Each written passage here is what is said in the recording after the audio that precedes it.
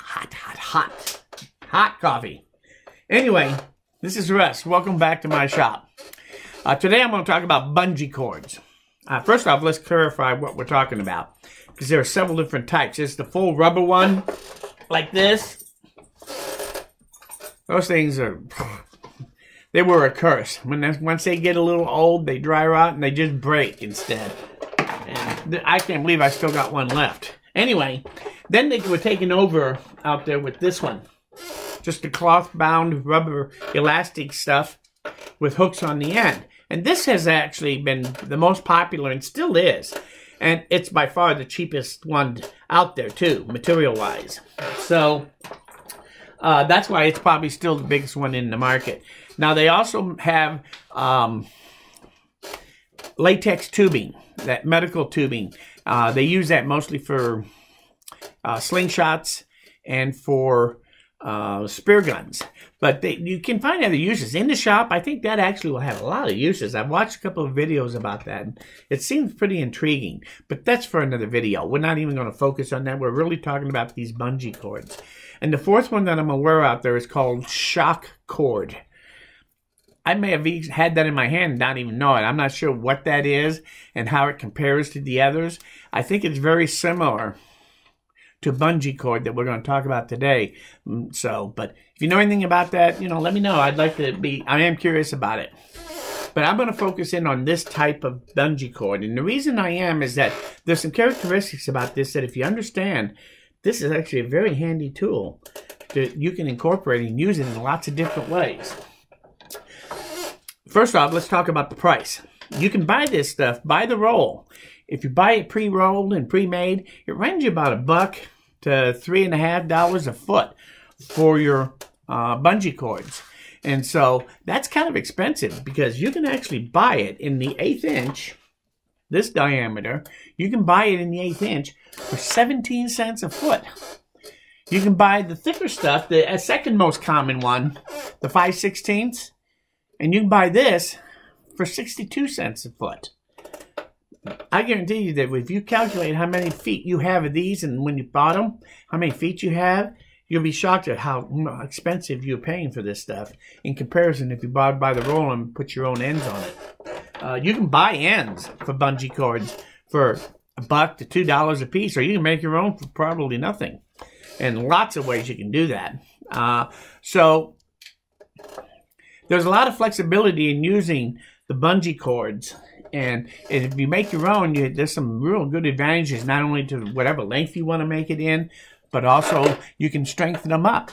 If you put this on something and you get a certain amount of pull on it and it's not quite enough tension holding power, then you can just double it up to 2 of them. If that doesn't work, and then double it up with 4 layers or 3 layers, and that gives you more tension. But yet, it's still the same amount of travel as long as you keep them all the same length. When you do it this way, you can actually then pair them up to increase the amount of strength in it. Or increase the diameter is another way you can increase the strength. So you get the flexibility out of that. So by having the 1/4 inch and the 5/16, that's probably all you would need in any kind of environment, I would think, to use either with the 1/8 inch or with the 5/16 and start doubling up and tripling up as you need more tension with it. So buying it by the roll can be an advantage. If you do, from what I understand, you really should probably wrap that roll in a plastic bag and put it in a cabinet in the dark and keep it there when it's not in use, when you're not getting it out to get some off of it. Because light and moisture can decrease the shelf life, and sometimes significantly. So also dry, hot temperature, you want to keep that in a moderate temperature too. So if you store it in a cold storage area where it's super hot in there in the summer and really cold in the winter, it probably won't last as long as if you keep it in a shop that's fully climate controlled year round. So you might keep that in mind when you buy it. And so, but anyway, like I said, you can get it pretty cheap. I can't remember if I told you now, 17 cents a foot for the 1/8 inch, 62 cents a foot for the 5/16. So it's quite a bit of savings over just buying them pre-made. As long as you store it good, you have a lot of advantages to bind it by the roll instead. So let's talk about the uses of it. The biggest thing that drives me nuts about a power cord, a bungee cord, is when I'm ready to use it and I pull it out and I try to hook it on the other end, it's just a little too short. Or when you hook it where you think you can hook it, it's too loose. Well, if you know about the ratio of the stretching of a paracord, it helps you in figuring out what size paracord you want to use when you're doing a particular job as to how far you want to stretch it. For example, believe it or not, the 1/8 inch paracord has a 1 to 1.5 inch ratio from its natural state to its fully maxed out stretch state. Maxed out stretch state means just before you start pulling it so far, it starts damaging it. So that maxed area from natural to fully stretched is about a 1.5 to 1. So if you have 8 inches and you stretch it out, you'll be 12 inches long, 4 inches longer. So, and you'll find that's true. Even with the bigger diameter, it follows the same ratio.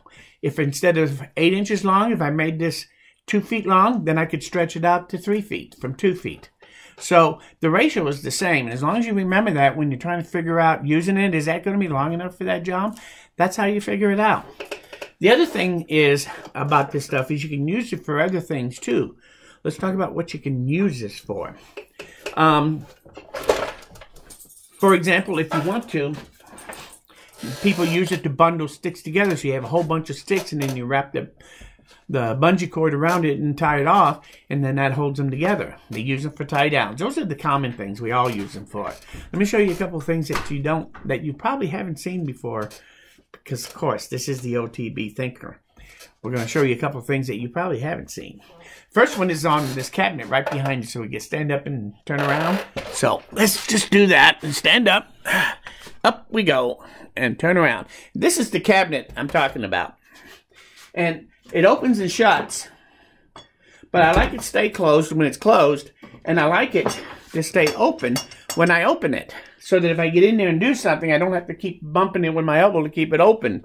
And also when I move it around, sometimes the doors will open in one position, but not in another. So this, by having this bungee cord on here, that helps that door do that. It pulls on it here to keep it closed when it's in the closed position. When I open it over halfway, then it holds it open for me. And all this is just one simple little 1/8 inch bungee cord with hooks on it. This is a Harbor Freight one. Nothing to it, and they're real easy, but it's a handy way of taking the bungee cord and actually using it for my cabinet. The other thing about this is, if you want, you can take this and actually double up 2 of them on there if I wanted to. And by having 2 of them on here, now it increases the amount of strength. But yet, the range and the fact that it still works the way it's supposed to is going to be the same. But it holds it much tighter if I use 2 of them. So you can adjust these types of things using bungee cords. That's what I was talking about, doubling and tripling them up. So, but this is a great use for bungee cords besides just tie downs. So I thought I'd show that to you on that cabinet. Now don't make fun of that cabinet. That cabinet is exactly what I wanted it to be. One of these days I'll tell you about it. The way it rolls around and why the doors move. That's another story. So that's another OTB thing. So the other thing you can do with paracord is when you're tying down. It's nice to have that flexibility so that you can get a certain amount of give. And a good example is on tarps with the wind. But another good example is when you're carrying things in your vehicle, like my truck, or tied onto the roof, and you tie it all up, everything's good and tight, and you go down the road for a couple of miles and pull over and check it, and lo and behold, they're loose. And we can get into why that is, but it does happen. But there's a way to stop that. Instead of using just paracord or rope or whatever it is that you're going to use, suppose you use what I call the adjustable bungee cord. How many times have you hooked one end of the bungee cord, stretch it out, and it won't reach the other end? Because Again, that's the 1.5 inch rule. 1 and 1.5 ratio rule. And if you think about it, you'll know by looking at a clamp whether or not it'll fit onto a certain situation before you ever put it on there, if you think about it. But you can also make these things very adjustable. I can make this one, and it's a 12-inch bungee cord, but at the same time, if I tie a paracord to this end, guess what? Now I have a 24-inch bungee cord. Or go out another foot, and I have a 36-inch bungee cord. So I have an adjustable bungee cord by putting cord on one end of it. This is a great way to tie things off. I do this all the time. And you could put one on one end. You could put a piece of something on both ends to tie it off and have your bungee cord in the middle to hold tension. So like if you're going across a long distance, like on the back of a truck, and you're tying from one corner to the other or something, and this will help hold tension on that. Now, as the old saying goes, it's only as strong as the weakest link. Guess where the weakest link is in this thing? Yes, it's the bungee cord. The paracord. The paracord has about a 550-pound test load. This is probably closer to 75 pounds, so that'll get you in trouble too. But you really like the flexibility so it keeps that tension on that rope, having that bungee cord on there. Well, there's another thing that I can do, and I'll show you here on how I solve that problem. And I use these for my tie downs all the time. I have several of them in my truck, and I just carry them in there.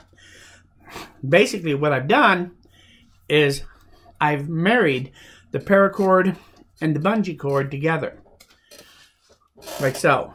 So one end of the cord, and I keep a certain amount here on this end so that I can tie it and use it by tying it off somewhere. If I want, I can just use the hook on here, and the other end of the cord is as long as you want it to be. And what you do is you take and use a clover hitch, and you have to look that up yourself. Maybe one day I'll show you about knots. But right now, if you put a clover hitch here, and what a clover hitch is for is that once you tie it onto here, if I pull on this side, that knot gets tighter, so it doesn't undo. If I pull on this side, the knot gets tighter. It doesn't come loose. That's what inherently the biggest thing about a clover hitch, that you get that so that it doesn't move. Then you go down to the other end of this. If this is 12 inches from here to here, I use 3 inches more of this rope in here, and I put a second clover hitch here to hold that in place. Now I have a permanent loop there, 3 inches longer than my bungee cord.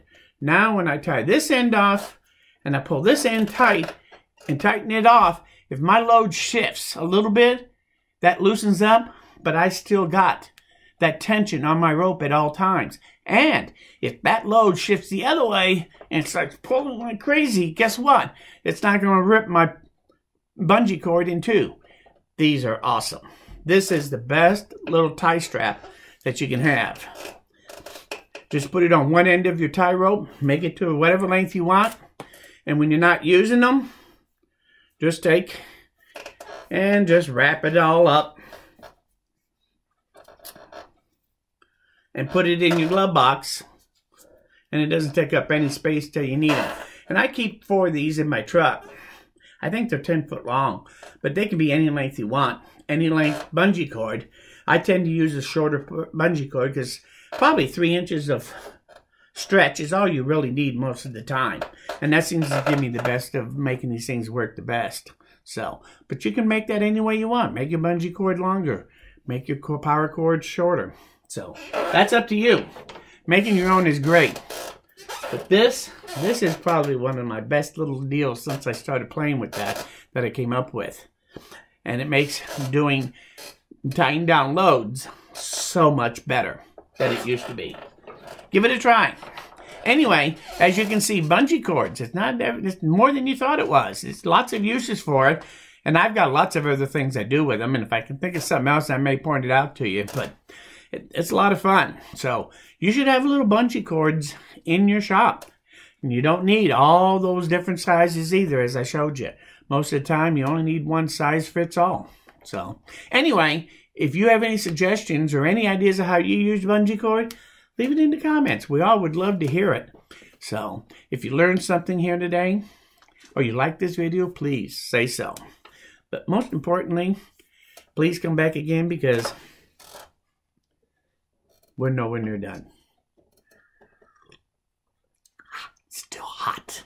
Thanks. We'll see you again soon.